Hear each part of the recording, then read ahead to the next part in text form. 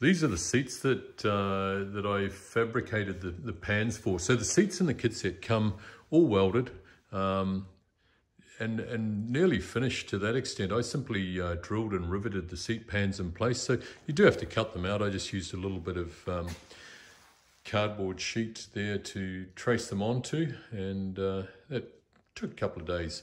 They're all now ready to go to the upholsterers and can be upholstered right over the top. Actually, the front one's not 100% ready, because what I'm going to do is take these bolts out. And you can see down here, oh, you can barely see, there's a bolt in each side there.